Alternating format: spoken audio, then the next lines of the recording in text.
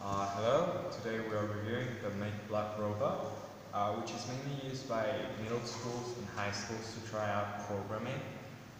In here, we have the one of the main components. We have the Arduino motherboard, which is inside a plastic case. It has a power and switch button, the motor connector, a power outlet, and a power connector, a reset button, and a USB input. Underneath, we have a set of batteries to power the motors.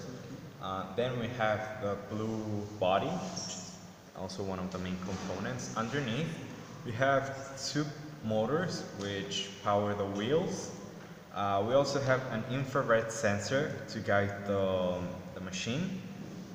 We also have a ultrasonic sensor for the machine to locate where the objects are. That's it. Thanks. Perfect.